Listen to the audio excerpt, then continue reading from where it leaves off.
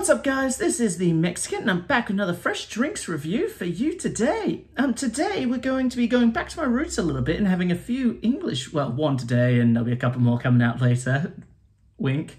But yeah, we get some English ales going, or some English beers rather. I don't think they're all ales, but we'll see. But we're starting the first one in this series with the Shepherd Neame Spitfire Golden Ale. I've had a couple of English beers before and I've always quite enjoyed them. I've never gotten around to, you know, just buying them for a laugh or just drinking them on the reg.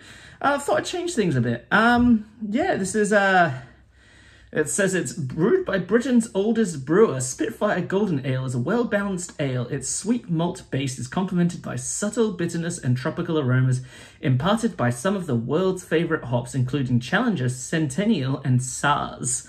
I don't really know any of those hops either.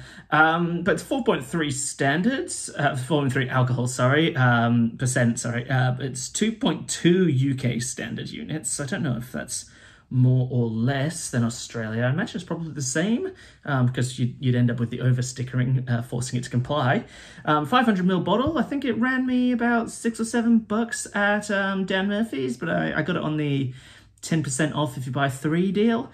Yeah, looking forward to having this one a bit. Yeah, apologies if I sound a bit different or the quality of my review is a bit down. I currently have the spicy cough. Yeah, the second time's the charm. I thought I'd, yeah, but no better time to have some beers. I'm mostly recovered now. I started getting symptoms maybe 3 days ago. Feeling pretty all right now. Got a bit of a blocked nose, as you can hear, maybe a little bit of huskiness in the voice, but generally I'm okay. I'm a little bit sweaty though. It's a warm day, but I'm unseasonably sweaty, so forgive me if that shows, but I should be able to give it a pretty fair review. Ah, that's good. That's good beer.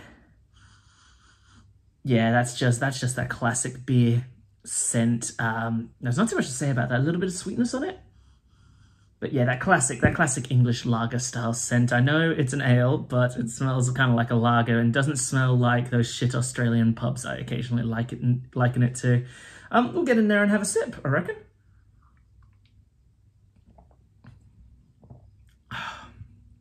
Yeah, that's nice. It does say a sweet malt base on the back of the bottle I saw. So not completely talking absolute shite.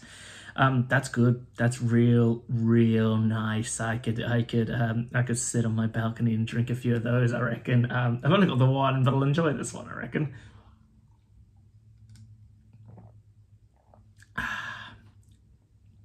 That's nice. That's nice. Nice little bit of bitterness on the back.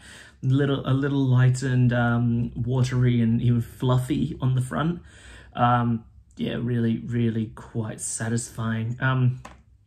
Bit of a long-lasting bitterness, which I don't know that I love. Sorry, I'm just reading the thing on the front. I didn't read it before. Golden ale with substance and character. I expected one, but not both. How good are them? Yeah, no, it's really quite nice. I think the bitterness on the finish lasts a bit longer than I'd like. You kind of want to balance out that sweetness. Still very satisfying beer, very nice cold. Oh, pardon me, I drank it too quickly. Yeah, all in all, really quite satisfying. Bit on the pricey side, though I imagine it's a fair bit cheaper in England. In Australia, it's sold only by the bottle, so. Yeah, bit on the pricey side here, but still, if you're looking for a rare treat, this might just do it for you. But you don't want anything too heavy, like an IPA or something like that, or a porter or a stout or something. But you want to get into some English stuff, this might be just the ticket. We'll have one last sip and we'll get in for a final score.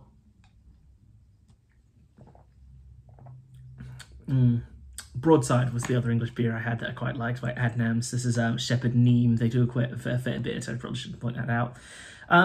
Yeah, all in all, really quite solid. I'll give it 7.5 out of 10. I think the bitterness lasts a bit longer than it needs to. Of course, someone might be really into that, and that might be perfect for them.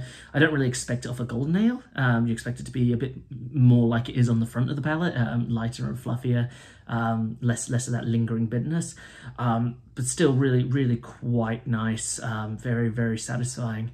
If you like the content, go in. Oh, so, yeah, 7.5 shepherds out of 10 memes. I've done it now. I've done the right thing. Sorry, it's that COVID brain fog. If you like the content, go and smash that subscribe button. If you want to watch another video, it'll be broadside. Click that button right there. Once again, guys, this is the Mexican signing off.